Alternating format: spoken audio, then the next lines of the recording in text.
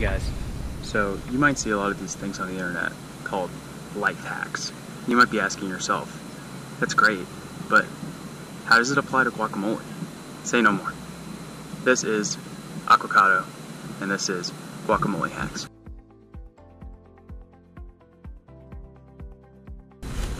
As you can see, we're out here with a small bag. In it we have pico de gallo, a guac box, a couple chips, and not one, but 2 avocados.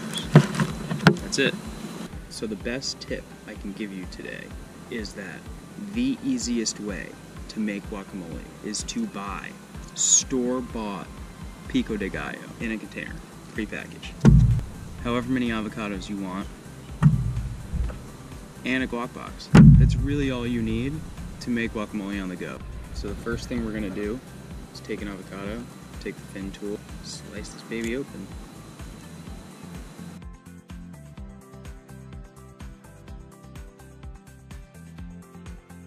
The next step is opening the pico. And we are going to put some in with the avocado. The next step is using the spice shakers that I pre-filled.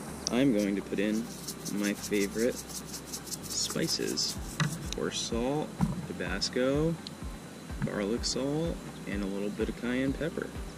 Now, using the fin tool, I'm going to mix it all up.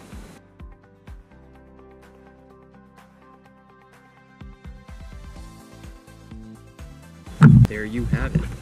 Guac on the paddleboard, in the lake, on the go. Grab a few chips and enjoy.